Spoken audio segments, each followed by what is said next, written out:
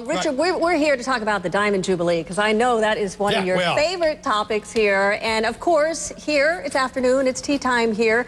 And this is how we do it in the United States, Richard. It says on my mug, this is my cup of tea. I know you guys don't do it this way. Tell us what the proper way is for high noon tea. Well, I'm glad you've joined me for a bit of afternoon tea, because first of all, it has to be loose leaf tea.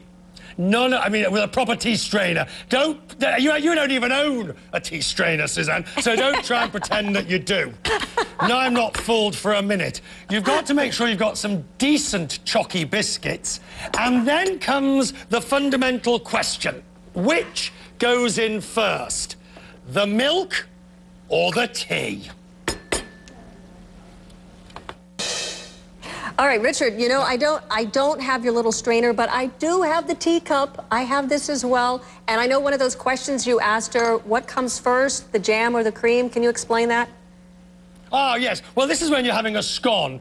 By the way, I'm a tea first, milk after man, because fundamentally, I believe you've got to see how strong the tea is before... I mean, I can hear the purists wincing at the milk jug. Well, the budgets are a bit tight these days here. And there you are. Now, you see, I can see exactly. Perhaps some people would put the milk in first because it can emulsify differently. So let's do this properly. Right, now, where were we?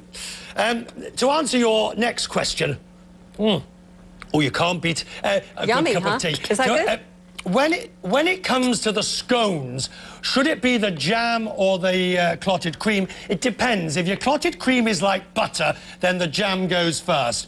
Otherwise, I always think it's the clotted cream and then the jam. Fundamentally, Suzanne, a lot of nonsense is spoken about cup of tea. The only thing you've really got to remember when having a bicky and a cup of tea is that after you drink it, oh, that's a nice cup of tea.